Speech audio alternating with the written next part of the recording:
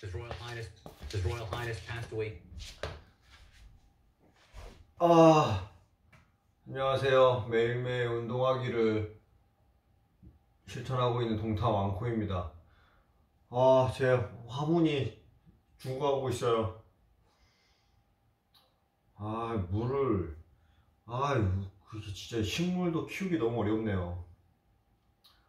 선물 받은 마지막 생명체인데, 처음이자 마지막 생명체인데 죽어가고 있습니다. 자, 오늘은 금요일, 불금이죠. 불금. 날씨 너무 좋아요. 하지만 전 오늘도 이렇게 집에 있습니다. 내일 야간 출근이에요. 맞다, 마켓컬리 사야 돼. 9시까지 주문인가? 11시까지 주문인가?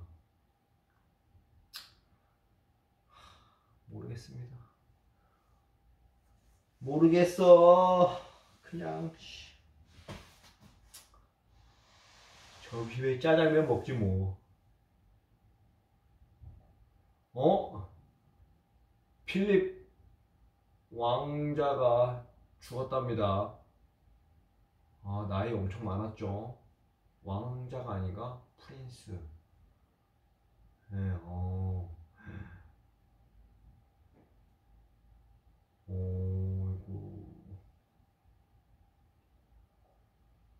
99세까지 살았네요.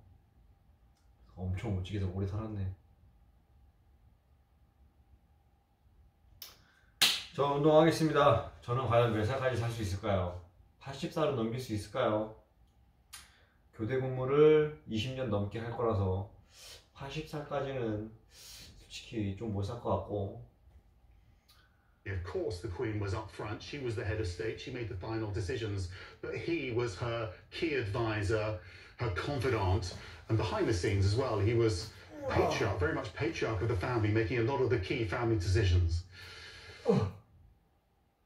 Details coming into light about how the kingdom will observe his passing over the next several days.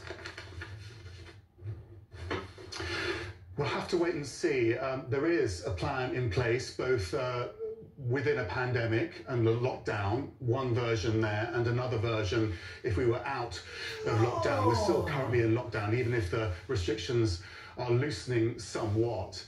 But the plans are never official until the Queen has signed them off. So she'll be looking at that currently. I know that Prince Philip was intimately involved in his own funeral plans, frankly, and he wanted certain things reflected, his military achievements and also his work with the WWF, the conservation work, for example. That was all reflected there, but they can't have the processions through London. They can't have floral memorials because they don't want to encourage crowds. So what I think will happen, what I assume will happen at this point, is the body will be kept at Windsor Castle. Staff and family will be able to pay their respects over the next few days, and then they'll try to come up with some sort of COVID ready plan, really, for a funeral which will take place at Windsor Castle. It has been an extraordinary life. They were married for more than 7 decades, but had been destined for each other since childhood, according to one of Queen Elizabeth's bridesmaids. I think she fell in love when she was 13. I mean, God, he was good looking. You know, he was a sort of Viking god. She'd never looked at anybody else, ever. And I think he very truly has been a rock. The couple married in Westminster Abbey on November the 20th, 1947. For the rest of his life, Prince Philip was a near constant presence at the Queen's side. He gave a rare insight into life behind palace walls when celebrating their 50th wedding anniversary. I think that the main lesson that we've learned is that tolerance is the one essential ingredient of any happy marriage. It may not be quite so important when things are going well, but it is absolutely vital when things get difficult. And you can take it from me that the Queen has the quality of tolerance and abundance. If this companionship came at a professional cost, it was one Prince Philip was prepared to pay. Just to have been there all the time behind her and really to have sacrificed his life. He did it too, sacrificed his life, because I think he would have loved to have gone on in the Navy and really made a career of that. So he sacrificed too. And so I think it's made for a wonderful, solid marriage. The Queen and Lieutenant Mountbatten met before the Second World War when he was a young naval cadet. His number one job from the word go has been to, quote, support the Queen. Everything he does is in support of the Queen. It's just been one of the great royal romances, I think, of history. People talk about Victoria and Albert as a phrase, it just trips off the tongue, and I have no doubt that in years to come people will talk about Elizabeth and Philip in exactly the same way. Famous for his energy, the Duke's health inevitably deteriorated as he headed into old age. The royal family Christmas was disrupted in 2011 when Philip had to be taken to hospital for minor heart surgery. 5 months later, during the Queen's Diamond Jubilee celebrations, Philip had to go to hospital again, this time with a bladder infection. Family came and went, and within days, Philip was well enough to return home, but not to return immediately to his public duties.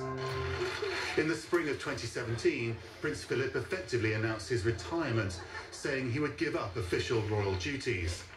A year and a half later, he was involved in a car crash, raising questions about whether he should be driving at the age of 97. Then, public appearances were reserved for special occasions, such as Lady Gabriella Windsor's wedding in May 2019. Prince Philip had been patron or president of some 800 charities, including the WWF. He was a renowned environmental campaigner. He also had his own royal heritage, being born into the Greek and Danish royal families, but he renounced those titles when he took British citizenship in 1947. So what of his role in the British monarchy? I think a pivotal point of the, because he was the head of the family. He was it's his responsibility as a father to be that, and he does that extremely well. Would it have been difficult for him, always in public, to be taking a back seat to his... I would have thought that anybody who has that responsibility will find it, I would say, taxing, but when you have this whole concept in your blood, and you keep your sense of humor and your sense of dignity, then you carry it out beautifully. And one thing Prince Philip certainly had was a sense of humour and a tendency to make gaffes. On a trip to Australia in 2002, he asked an Aboriginal leader, "Do you still throw spears at each other?" And when meeting the Obamas in 2009, a reference to world leaders.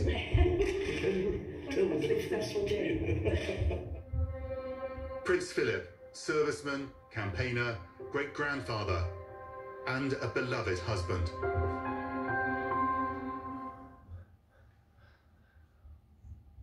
CNN's Anna Stewart is live outside of Buckingham Palace for us at this hour, where I would imagine people are starting to make their way to Buckingham Palace, as you know, people often do, as a way of paying their respects. What are you seeing there this morning? Or actually, I should say this afternoon in London. We are already beginning to see some people coming out to Buckingham Palace to see what's going on. The news, of course, only came out really within the last hour. You can see the flag is flying at half-mast over Buckingham Palace, and this is a nation going into mourning now.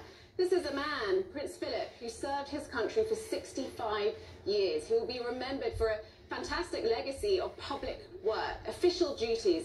He attended some 22,000 engagements all by himself. He worked with the Queen. It's been a marriage of 73 years. He leaves behind a nation in mourning. His wife, the Queen, 4 children, 8 grandchildren, and 10 great-grandchildren. You can expect the next few days for everyone to remember Prince Philip, his passions for life, his military career, his extraordinary upbringing. There's lots more to come in the story of Prince Philip.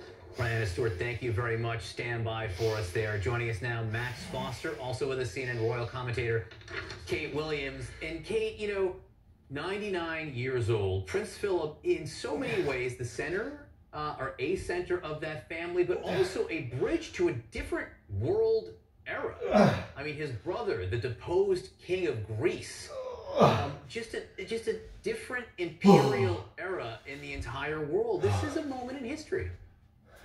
It is a moment in history, and Prince Philip, yes, of course, he was born in 1921, had to flee from Greece because the Greek monarchy was under threat, it was deposed, his family was thought to be under threat as well. And Prince Philip, he was born just a few years after World War I, and of course served in World War II, and he served so bravely in World War II, and so many of those who served in World War II, they are no longer with us. We have lost so many veterans, and the Queen herself also served in World War II, and every time she is with veterans, she feels so sad.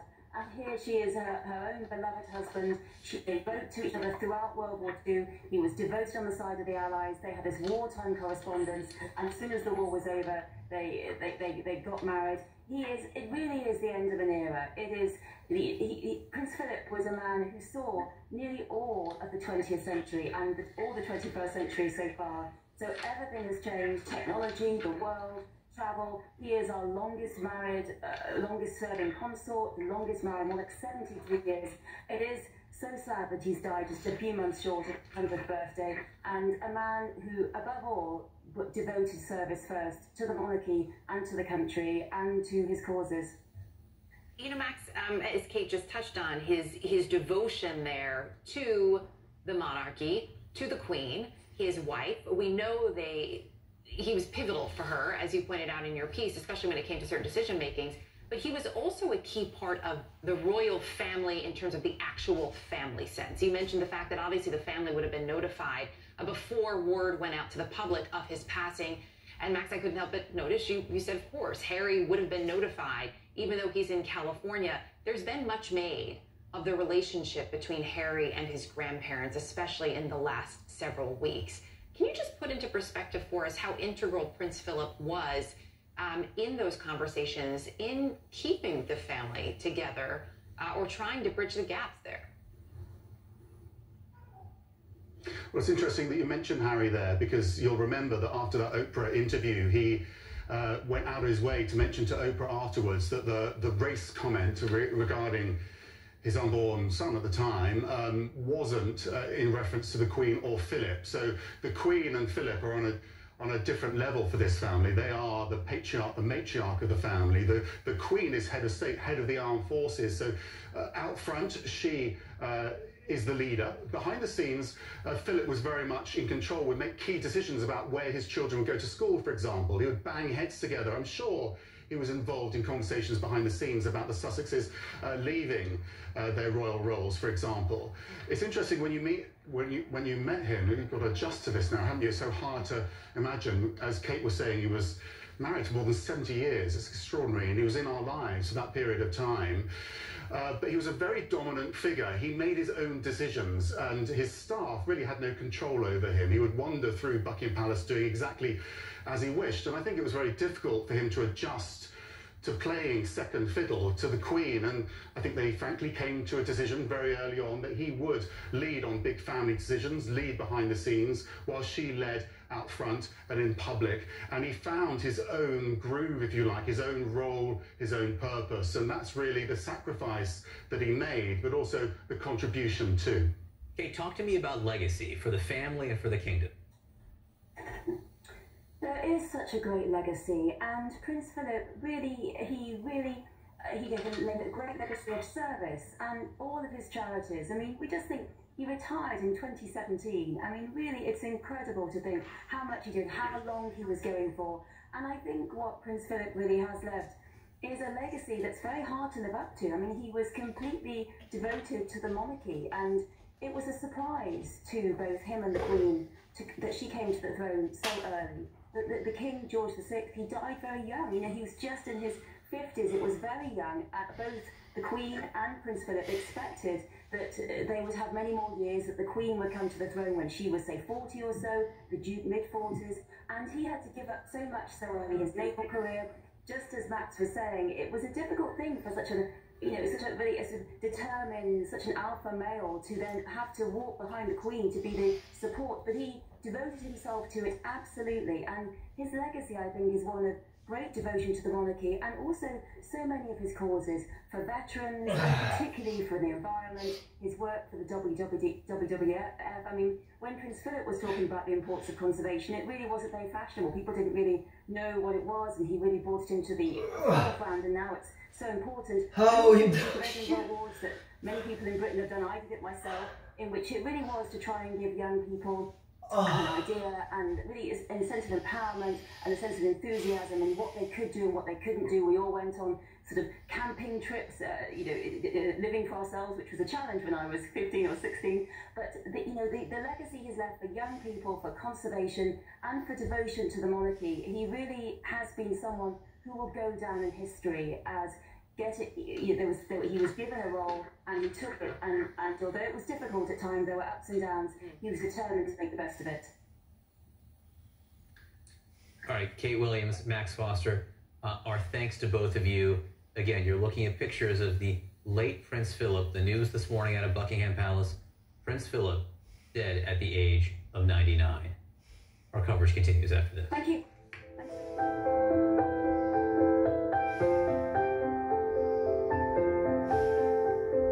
Across Africa, businesses are working together like never before. All new on CNN, Connecting Africa. Join me and Lenny Jokas as we crisscross the continent to show you how new connections are revolutionizing commerce in Africa. This month, Connecting Africa through telecommunications. We're going to have the strongest connectivity business across Africa. All new Saturday on CNN in association with Afrexim Bank. Take the vaccine when it's your turn. Vaccines, weapons against a pandemic. If you don't get vaccinated, you have zero protection. But why do people fear that? Misinformation being spread around the neighborhood is taking its toll. It's a beautiful document that's completely full of lies. Join Dr. Sanjay Gupta on a journey to find the answers. Where is the anti-vaccine information coming from? CNN Special Report, The Truth About Vaccines. Sunday on CNN. Businesses are transforming, preparing for a future where innovation will change the way we live and work. It's going to be, and it is, the most significant development in photovoltaics in 65 years. It is an essential building block in providing clean and affordable drinking water. Explore the future of business. Go to cnn.com/businessevolve. In association with Vodafone Business. Today we live in an unpredictable environment and news races around the world at breakneck speed. My show brings you the latest news and top news makers. One of the challenges I face is how do I reposition our forces to deal with the threats of the coming decades? Any thought about running for president in France faster? We also explore vital issues impacting our lives. What's happening now in the world is a great thing because people are talking about subjects they never did before. Alan Hall, Tuesday to Saturday on CNN.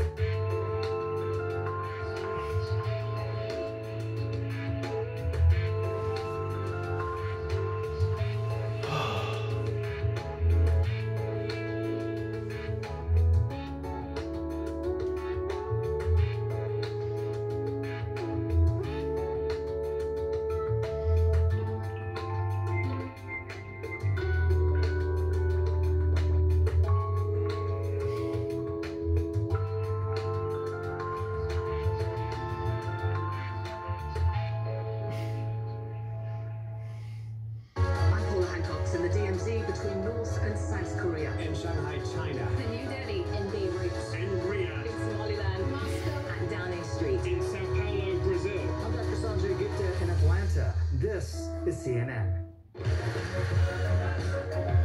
Real news that shapes our world.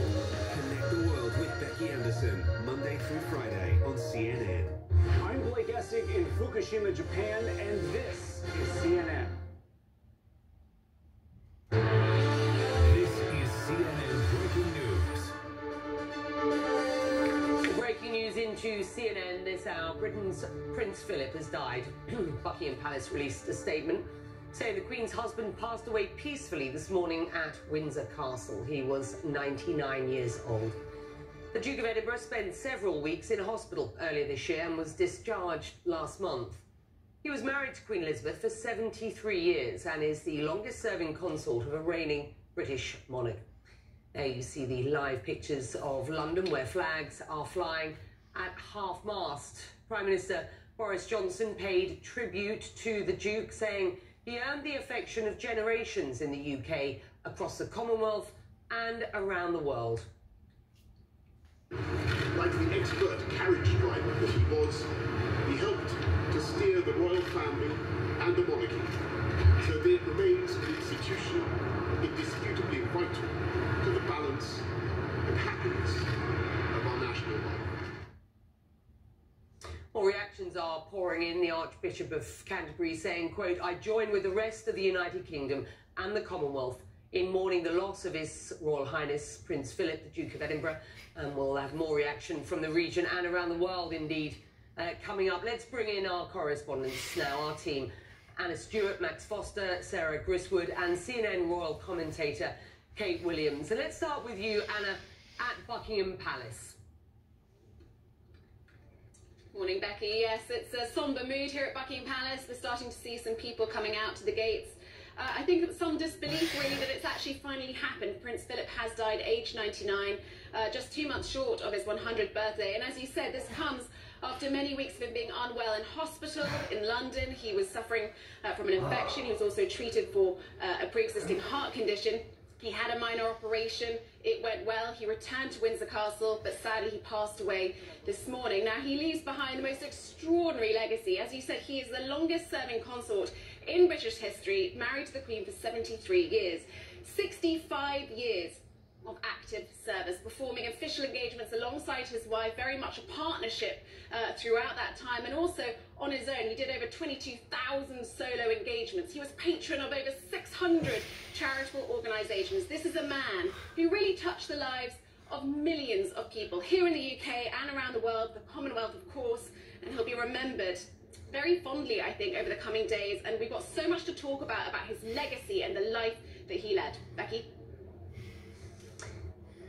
Max Foster, a quote from Prince Philip himself recently. He said, I think to try and create a memorial for yourself while you're alive is slightly indecent, I think. I'd rather other people decide what legacy I leave. I'm not trying to create one. And anybody who knew Prince Philip wouldn't be surprised by that sort of comment. But your thoughts, if you will, on his legacy, on a day that we have learned that Prince Philip, the Duke of Edinburgh, and the Queen's husband has passed away at the age of 99. Well, in terms of a memorial, the Queen has ultimate say on that. She will be signing off plans that have been laid out over a period of years and which, frankly, Prince Philip was intimately involved with. And I think it's true to say that he didn't want a huge amount of fuss. I think the Queen would like to give him more fuss. And now it becomes a question of, do you give Prince Philip what he wanted, a lower key funeral, or the bigger one that she feels that he deserves? He absolutely played an integral role to her monarchy, the longest monarchy in British history. He was her closest advisor and, of course, her partner. She was very close to her mother, very close to her sister, but she lost them in the 90s. So the monarchy loses something here, and that means that 16 countries around the world lose something here. The Queen won't abdicate, I'm sure of that. She has always suggested that she would serve throughout her whole life. But what this does mean is that she doesn't have that support that she had previously. Prince Charles, Prince William will be stepping up even more than they had done before. But I think Prince Philip is someone who, in front of the cameras, did take a couple of steps behind. I think that was probably quite difficult for him, frankly, as a dominant force, very strong character. But behind the scenes, he was the patriarch of the family. He would make key decisions about anything involving education, for example, or indeed more recent family crises, like the ones where the Sussexes left their royal roles, and Prince Andrew as well, getting caught up with Jeffrey Epstein. So these sorts of things Prince Philip would play into in a key way, but we never really saw that. But I think we'll get a sense of loss, really, in the way that the family moves forwards, Becky. Sarah, to quote Queen Elizabeth on Prince Philip, he is someone who doesn't take easily to compliments, but he has quite simply been my strength and stay over these years, and I owe him a greater debt than he would ever claim or we shall ever know, she says, during a speech on their golden wedding anniversary back in 1997. Yes, that's absolutely right. I don't think there's any doubt at all that he really was the wind beneath her wings. I think now, in his latter years, we've almost forgotten the man Prince Philip was and the job he did in the first years of his wife's reign, because he really was the moderniser of the royal family, you know, helping to reshape it. And you've been talking about his legacy. I think Prince Philip's legacy really is a royal family, a British monarchy, equipped to move into the 21st century. I think that's his lasting tribute, if you like. Kate, he was born Prince Philip of Greece and Denmark on the island of Corfu in Greece in 1921. For those who are less familiar with the life of Prince Philip, who was he? Well, Prince Philip had a very difficult childhood. So Prince Philip, like Queen Elizabeth, is a descendant of Queen Victoria, and he was part of the Danish royal family that became part of the Greek royal family. But in the early 1920s, there was a lot of insecurity. The Greek monarchy abdicated, came back, and so Prince Philip and his family fled. He was just a baby. He and his sisters and his father and mother all had to flee from Greece. He was put in a little crate by a British Navy vessel, and after that, he had a very difficult childhood. His mother was sent away to a mental asylum. She had a very difficult life. His father really was quite absent. So Prince Philip really did bring himself up as a young man and found a lot of strength and a lot of structure in boarding school at Gordonston, which did move to this country. And where Prince Philip really excelled, someone that had a really difficult childhood, apparently once upon a time someone said to him, "What language did you speak at home when you were young?" And he said, "Where was home?" So he found a real structure in the Navy. He became, when he went to Naval College in Dartmouth, where he met the young Princess Elizabeth, they jumped over nets together. She found him charming. She was 13, he was 18. He was the top level cadet at the time. He was absolutely top, and he became one of the youngest first lieutenants. He absolutely excelled in the war, and it's very striking because after the war, Prince Philip was really often criticised, anti-German prejudice because of the war, and yet he fought so bravely on the Allied side and saved many, many men from German bombs on the ships. He was a brave and determined and devoted man in the Navy, and I think that was where he completely excelled, and it was really very difficult for him to give that up when in 1952, to everyone's surprise, the king was so young, George VI was so young, he died and the Queen became Queen, and suddenly Prince Philip and his wife were catapulted into this new role that they hadn't expected at that point for another 10 or 15 years. And he was a man, you know, we were saying, who was he? He was a man of devotion, he was a man of great strength, he was a man who really was at the top of his game, and then went to be the consort, a role that isn't always easy, and became the longest serving, a man who only retired in 2017, did so much for charities, did so much for causes, and really, I think, gave so much, just as Sarah was saying, just as Max was saying, so much to this country. And for the Commonwealth and Australia's Prime Minister, Scott Morrison, saying, quote, "Prince Philip was no stranger to Australia, having visited our country on more than 20 occasions," then going on to say, "Australians send our love and deepest condolences to Her Majesty and all of the royal family. The Commonwealth family joins together in sorrow and thanksgiving for the loss and life of Prince Philip. God bless from all here in Australia." We're going to take a very short break at this point. Prince Philip, Queen Elizabeth II's husband, has died at the age of 99.